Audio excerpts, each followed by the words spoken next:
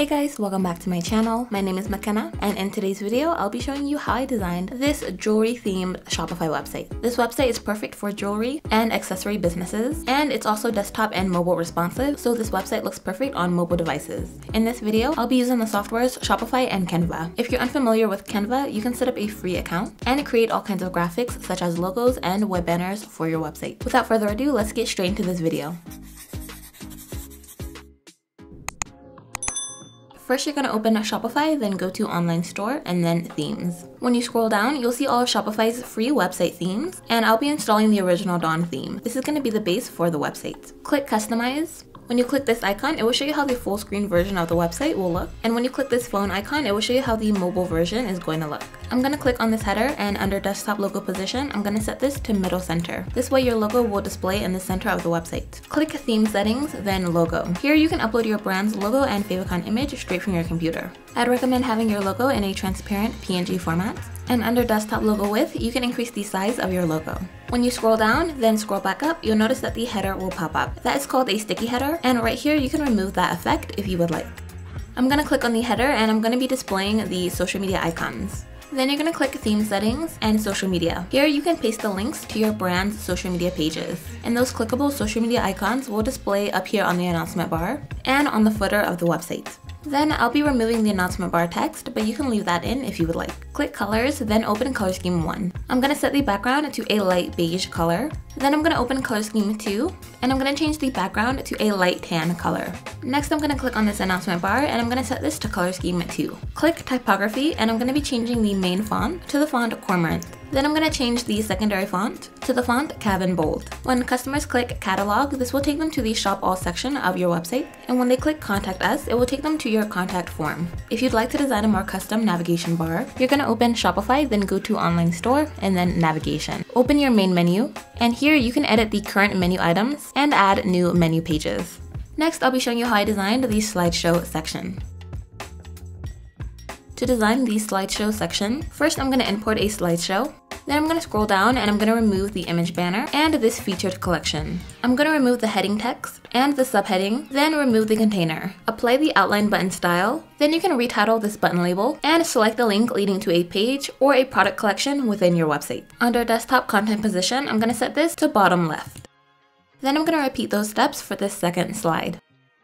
Under desktop content position, I'm going to set this to bottom center. Click Add Block, then I'm going to repeat those steps for this third slide. For this slide, under desktop content position, I'm going to set this to bottom left.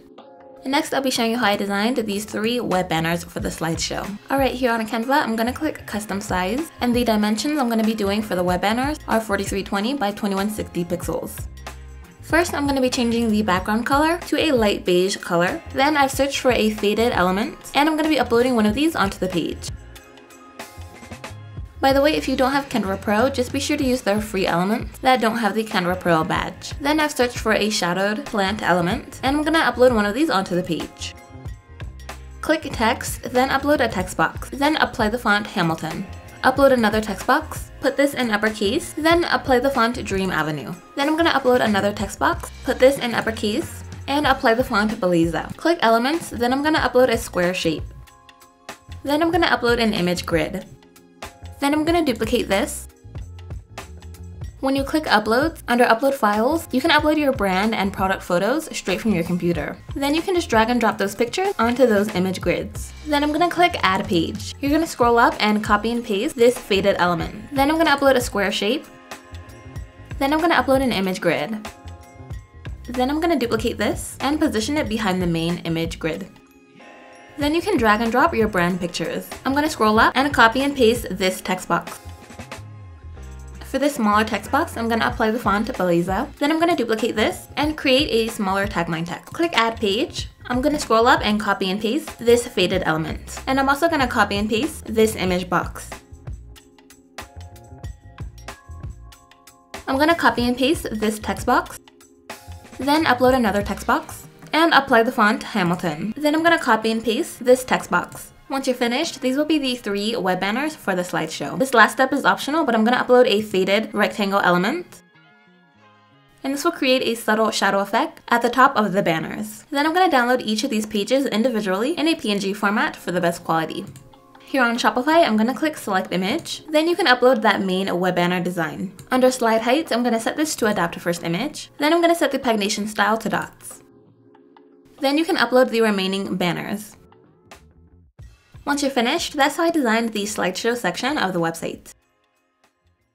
By the way, this Shopify theme template is available on my website. I've put together this fully done-for-you Shopify theme template in a downloadable format for in case you just don't have time to design your website. If you're unfamiliar with Shopify templates, after your order, you'll receive it in a zip file format, and here on Shopify, you can easily install that into your store. I've included a step-by-step installation guide to help you with installing and editing this website template, and this is a full template bundle, so I've also included all of the Canva templates that you'll see me creating throughout this video. I've designed these Canva templates to be compatible with the free version of Canva, so all you'll need is a free Canva account to open, edit, and download these templates. This pre-made Shopify website template will save you a ton of time, and I will link that in my description box below. Next, I'll be showing you how I designed the collection list. So right below the slideshow, I'm going to import a collection list. I'm going to retitle the heading, then increase the number of columns to 4. You can enable the View All button if you have more than 4 collections in your store, and I'd recommend enabling the swipe on mobile. Then when you click on a collection, it will allow you to select each collection you'd like to feature. By the way, if you're unfamiliar with collections on Shopify, they're just categories you've chosen to create to assign certain products to. That way you can keep your products on your store organized. Once you're finished, that's how I added the collection list. And also here's how this section looks on mobile. Next, I'm going to show you how I designed the About Us section. First, I'm going to import an image banner. Then I'm going to remove the container on desktop. I'm going to set this to color scheme 3. Then you're going to open color scheme 3, and I'm going to set the background to a tan color. Then you can retitle this section and insert your About Us section text. I'm going to remove the second button label, apply the outline button style. Then you can retitle this main button label and select the link. Back here on Canva, I'm going to click Add Page. I'm going to change the background to a tan color. Then I'm going to upload another shadowed plant element. Then I'm going to upload a faded circle element, and I'm going to lower the opacity of this. Next, I'm going to upload an image grid. Then I'm going to upload another faded rectangle element. Then you can drag and drop your brand picture. Upload a text box. Here you can type in the name of your business. Then I'm going to apply the font Dream Avenue. Upload another text box and apply the font Beautifully Delicious. Then I'm going to download this page and upload it into that image banner here on Shopify. Under image behavior, I'm going to apply the zoom in on scroll. Once you're finished, that's how I designed the About Us section. Next, I'm going to show you how I designed the Shop Qualities section. First, I'm going to import a multi-column. I'm going to remove the heading and the button label, then enable the swipe on mobile. I'm going to remove the column background and set the column alignment to center. When you click on a column, under heading, you can list each shop quality that your store offers. For an example, you can put fast shipping or quality materials. And under description, you can write a mini description to match. Here on Canva, I'm going to click Add Page. I'm going to change the background to that light beige color, then upload a circle shape. Then I'm going to upload a faded circle element. Then you can upload icons to represent each of those shop qualities. Once you're finished, you can download each of these icons individually. And here on Shopify, you can click Select Image and upload each of those icons. Then under Image Width, I'm going to set this to half width of column. Once you're finished, that's how I designed the Shop Qualities section. Next, I'll be showing you how I added the Featured Product Collection. First, I'm going to import a featured collection. I'm going to set this to color scheme 2. Then I'm going to retitle the heading and be sure to enable the swipe on mobile. Next, you can select which collection you'd like to feature. For an example, most people feature their best-selling product collection. Once you're finished, that's how I added the featured collection. And here's how this section looks on mobile. Next, I'm going to show you how I designed the displayed customer reviews section. First, I'm going to import a multi-column. I'm going to remove the button label, retitle the heading, then increase the number of columns to 4. I'm going to set the column alignment to center. Then when you click on a column, under heading, I'm going to be pasting the star emojis to represent the customer's rating. Then under description, you can paste in the reviews that you'll be featuring. I'd recommend featuring the customer's name, and you can also insert a link leading straight to the product they left the review on. Then I'm going to enable the swipe on mobile. Once you're finished, that's how I designed the customer reviews section. Next, I'm going to show you how I designed the second web banner section. I'm going to import an image banner. Then I'm going to retitle this section, and then you can retitle the button label and select the link. Back here on Canva, I'm going to click Add Page. I'm going to change the background to a tan color, then upload a square shape. Then I'm gonna upload an image frame. Then I'm gonna duplicate this. Then you can drag and drop your brand pictures. I'm gonna upload a text box, then apply the font Beautifully Delicious. Then I'm gonna click Effects and apply the lift effect.